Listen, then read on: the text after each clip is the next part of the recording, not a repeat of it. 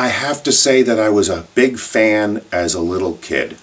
My dad took me into Nick's hot dog shop in Bethlehem on a Saturday because I went along with him in the washer repair business. The younger brother stayed home. He didn't want us fighting. But when we got into the place, Nick, Greek guy, loved wrestling. It would be on the top of the TV on top of the soda cooler. Always get Ma's orange juice, ketchup and onions on the hamburgers. And I was mesmerized by these larger-than-life action figures before there were action figures. And I remember even seeing the Wolfman with the X. It looks like mask tape across the screen. And that stuck with me. Again, I remember the Flyers, Philadelphia Flyers, and their run, and the Steelers in the late 70s. But sports didn't really do it for me. I don't call it sport. The sport of professional wrestling, I got the biggest kick out of. And we never went. My dad was older than my mother by 14 years. She came off the boat from Germany. We never went bowling, never went to the movies. But by gum, my dad took us, right around junior high age, to the agricultural hall in the Allentown Fairgrounds where the WWF TV tapings were. And I'll never forget walking in there, because it was summertime for the first time. This would have been 7th grade, 6th, 7th grade. They can pinpoint the time, because then they'll know when the angle was with Sweet Hanson. We walked in, and one of the early matches was on, because you'd pay $3 to see 3 hours, sometimes 4 in the winter months, of professional wrestling. I walked in, and I kind of was suspect. I mean, these big, larger-than-life actors, but come on, they could be killing themselves, but they're not. At one point, my dad got fed up with the cigarette smoke in there, how these athletes worked, because it was a fog of smoke there.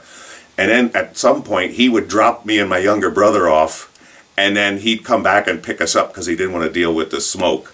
So then we'd tell him, oh, we're a little later, calling a payphone, Dime then. And he just, oh, we're still, those matches are still going on. But we'd hang around in the back, watch Tony Gurria, Larry Zbyszko, and all the wrestlers and stuff backstage as you go around the back and such. Well, as we're doing this, we're really, it got to the point where I kind of grew into it. So 7th, 8th grade, now I'm starting to work out with weights. And in wintertime, you could actually, because some people didn't show up for their more expensive ringside seats, so I would come down once they were not going to show up, and I'd go down and sit in the 2nd, 3rd row, and of course you're opposite camera, and I couldn't wait till Saturday, because every Tuesday was Bag Hall, and then the other one was in Hamburg on a Wednesday. And I'd sit there, I'd look for myself and see what kind of tight shirts I had on to showcase my arms looking at this stuff. And I'll never forget this story. There's 2 things, because I was there for the first Piper's Pit with Jimmy Snuka, and I was also there when, of all things, Larry Zbyszko turned on Bruno. Oh, we went up after that. There was, that wasn't fake blood. It was coagulating on the camera. There was a lot of blood there.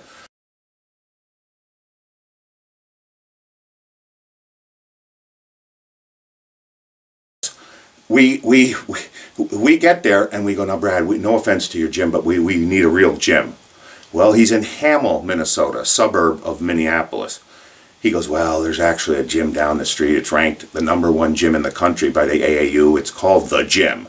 He goes, and 2 of the 4 owners are expecting you. We're like, what? He goes, well, it's a Jim Younger, another silent partner, but the Road Warriors are 2 of the 4 owners from this gym. We're thinking on TV they're from Chicago. It turns out they're from Minneapolis. Joe Laurinaitis, Road Warrior Animal, actually is from Philadelphia. His dad got transferred when he was age 12. That's the older brother of John Laurinaitis. So when we get there, he said, yeah, I showed them pictures of you guys. They want to meet you. This is when we first got there, the Road Warriors. So we're at the gym, their gym, and we're working out. That big food display, big thing upstairs, big thing, and a separate gym area where the chalk and powder was. You couldn't go in the place, in that area of the gym, unless you meet certain criteria. Mr. This, Mr. That, 500-pound bench press or whatever. Didn't want the chalk and powder all over the gym. Well, we get back because Rengens was in Japan, and he happened to buy a video camera. So we actually saw it backstage of Road Warrior Hawk taking a backdrop and breaking his leg. He comes back early. We look up. Now remember, they told us they knew who we were. They knew what we looked like. They saw pictures. We never knew they're from Minneapolis.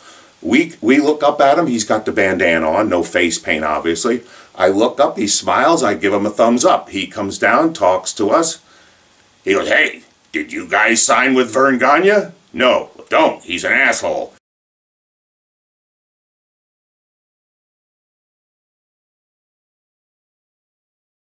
And Barry Darsow said, Brad said, you guys have a lot of talent. He goes, you should really go somewhere like Don Owen in Portland or Stu Hart in Calgary. Learn the work before you go on to one of these national promotions. He says, because they could eat you up there. And I looked at Brad and he nodded affirmatively. It's the only time that he gave an opinion, so to speak. Well, we tucked it away, but in our minds, look, we're already halfway across the country from Allentown. You got inarguably, or arguably, the top tag team of the time, the Road Warriors, wanting us to come to Charlotte, an 8-hour road trip, and you want us to go twice as far across the country to Portland, Oregon, or Calgary, Alberta, in Canada, not even in this country. Well, it was an obvious decision. We go to Charlotte.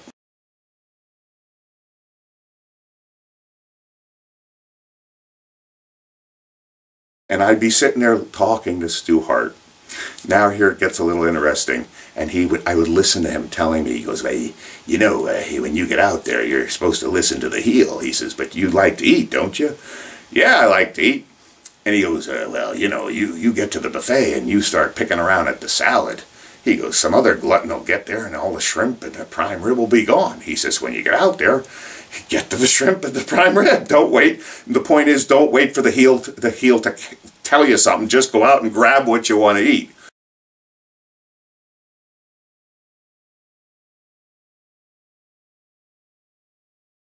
No, I think we should have you, this is my Bruce Hart. You know, when people sound lower voiced to be more important than they are based on their stature.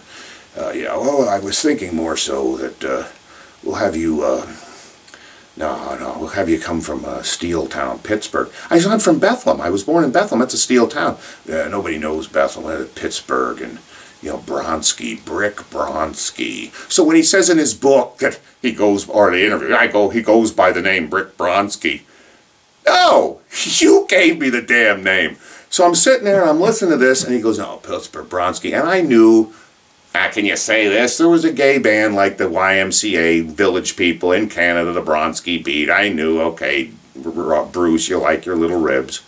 Didn't know until years later, another Tarantino story. We go up to visit Mrs. and Mrs. Hart, Mr. and Mrs. Hart, Stu and Helen Hart, up at 1991 SummerSlam or Survivor Series, and I went into Bruce, and he was there, laying on the couch.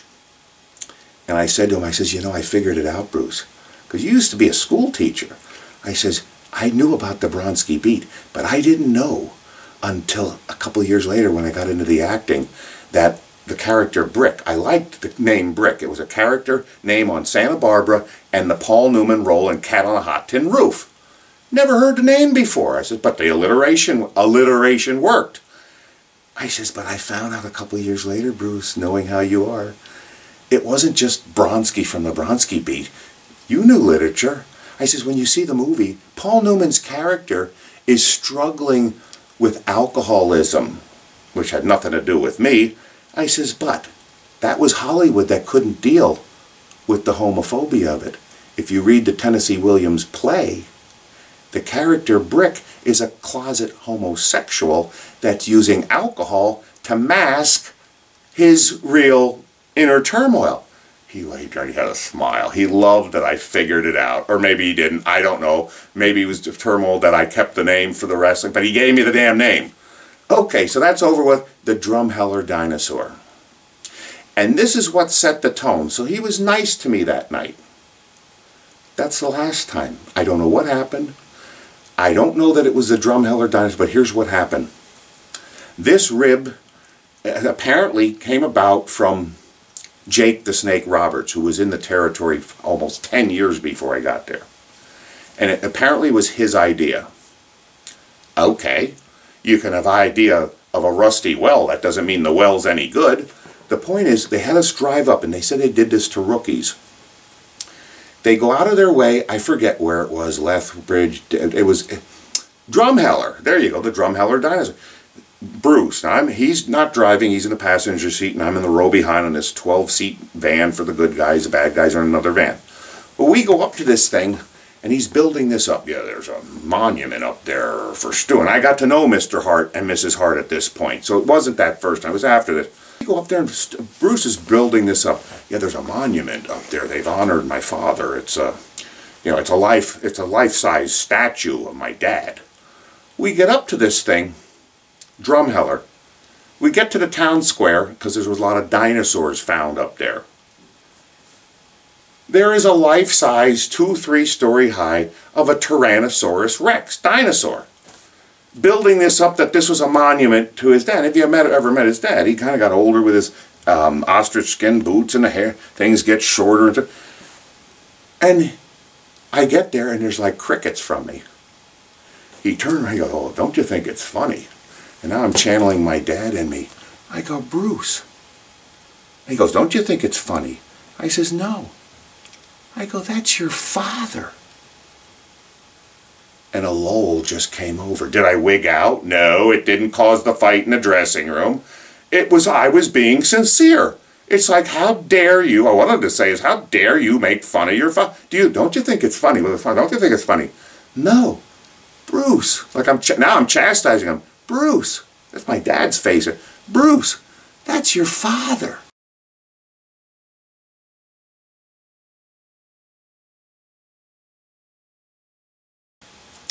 Becky, who's calling me because she had the calling card, and she said, "Listen, I stalked Mr. Hart. You better be careful what you do on the road. They may have a blanket party with you where they take you out of the van, cover you in, and beat you up."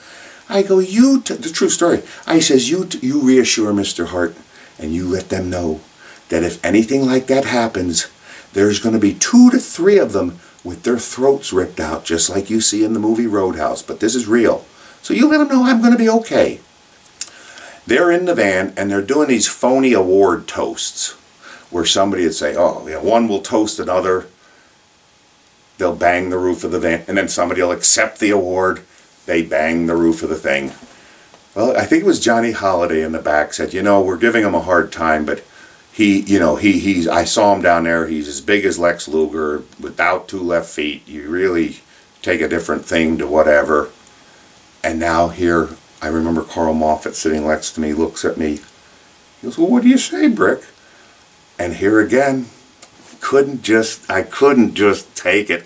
I said, "Well, all I have to say is I believe that Mr. Stu Hart would not appreciate you people banging the roof of his van." And there was a collective like, oh, how much more can he now? What's he gonna do? Now we're back in town. And I remember the 2 of them, the British Bulldogs. You can't touch Bruce. That's Helen's Bambi. That's where that whole, I knew his nickname, but you can't touch Bruce. That's Helen's Bambi. But you got to do something to Pillman.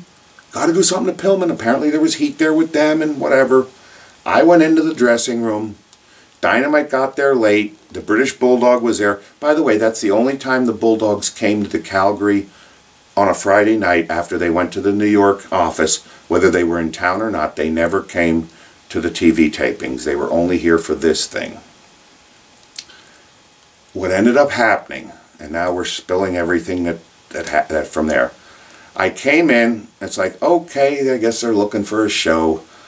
I told Bruce off, and he just kept avoiding me. Because he would walk away from me telling him, everything you're doing, you have no respect for your father, I can't believe the way you treat him, blah, blah, blah.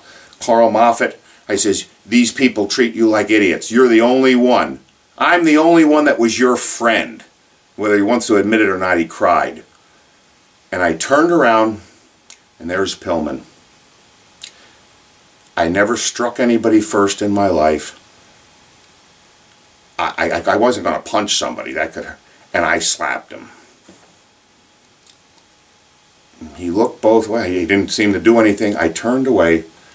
And he fucking clocked me. And I understand. I remember Davey Boy Smith standing right there. He goes, Pillman had all his rings taken off. He liked his jewelry. He goes, but when you started arguing with Bruce, he put his rings back on. Just going with what I heard. And it hit me. It's like, whoa. Boom, boom, boom, boom. And then he like whatever it was with the hits. And he rushed me like a football thing. Well, I can say I never struck anybody to initiate a fight, it was the closest time I ever had to losing a fight. I never brought this up anymore because the guy passed away. And to jump ahead in the story, Tarantino it again, when he came back from Cincinnati after the torn tricep, we were like asshole buddies. Bruce was no longer in charge, and we would be at the mini march. Do you want anything? Now I'll walk in with you. It was okay. Everything was fine. Back to the story. He rushes me. If he didn't have a head of hair on him, I'd have never made it. All I knew how to do is just grab his hair, his head, and get his flailing arms away from me. He ran out of steam running me through these chairs in that dressing room there. Now everybody's piled in watching. And I'm on my ass on the floor with my legs spread. His legs are spread-eagled, and I got the back of his head. Now the punching stopped because he can't reach my face. I head-butted his head on the floor a couple times. Didn't do anything. Now at some point he reaches up, and that's where the whole story, I heard he took an eye out. No, he tried to, this eye. It came down, I hold his tongue in the mouth. I held his middle finger in my mouth. I reached down and I ripped his shorts off. Again, now he's done, he's not doing it still, he's a bull. If I stop now, he's just going to get up. Well, my legs were between his legs, and the truth of the matter is, I kicked him square in the balls. Didn't do anything. I kicked him again, and that the oomph went out of him. He slumbered back, stood up. I came up real quick, squared off, had his pants together. He goes, I've had enough of this shit. He leaves. There's Becky Wentz out there, and she's laughing. Goes, you shouldn't be laughing. Goes, your boy didn't end up any better than I did. So call it whatever you want. I spoke to Becky just a week ago. She didn't know he died. And she goes, oh, he was a cocky jerk. I said, yeah, but he died. He goes, oh, I'm sorry I said that then. He goes, and at the end I joked. And she goes, but he was. But the point is, I says, we got along after that. She never knew that we got along after that.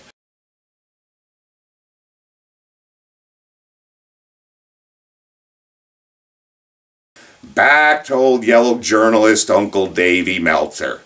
He reports in his newsletter that, oh, Pillman beat up Bronsky so bad that they couldn't show his match on television. Because he was Pillman's boy. You know, he loved Pillman. And of course, the authenticity of coming from the NFL and this, that, and the other, the dream boat and blah, blah, blah. And of course, Bruce sending all these disparaging things about me. Too stupid to realize you're making Kerry Brown look bad. Bottom line is the guy didn't have an editor, had no fact checker to anything that was going on, made the guy look stupid again for the third time, and I'm done. Bruce the puppeteer had Meltzer's Pinocchio here to lie for him.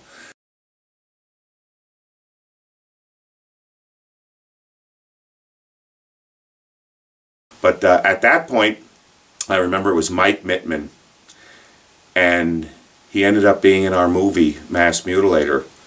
And he was a local referee, but he was, when it was national TV tapings and such, yeah, national TV tapings. And he said to me, he goes, Jeff, you're worried about what they're going to do with you. And he looked over at like Dino Bravo and Hercules and so forth. He says, these wrestlers are wondering how long they're still going to be here. He says, if you can get into movies with Dale Schneck, he goes, I would pursue that.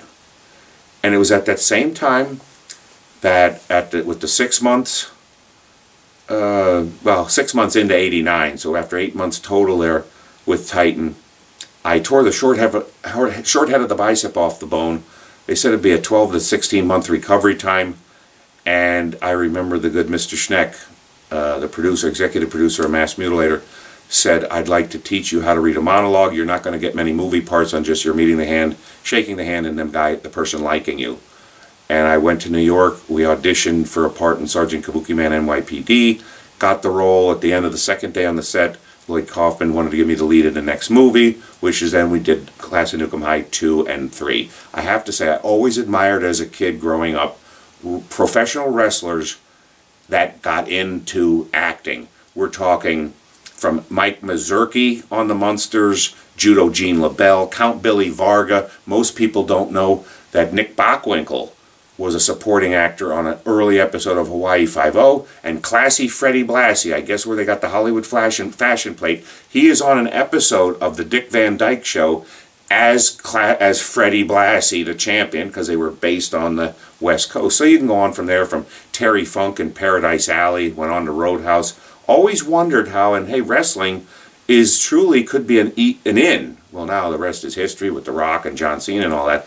But that I admired, where they could work their way into things and so forth. So after doing these Troma films, it was Tom Taylor, who's in one of these pictures, and one of the stars of Mass Mutilator, approached me, mutual compatriot with Mr. Dale Schneck, and he wanted me to put together for him a demo reel for his karate stuff. At which point he came to me and he said that, because I'd learned from the second unit director, Phil O'Dell, on the Nuke Em High movies on how to shoot fight sequences. The director wasn't even there. How to make sure that the shots are not missed and, you know, missing punches and so forth. Well, he came to me and he said, you know, I have this idea. You know the guy, had a wonderful screenplay, Mass Mutilator. And he says, I believe if you can direct it, we can get Dale to propel this thing to the next level.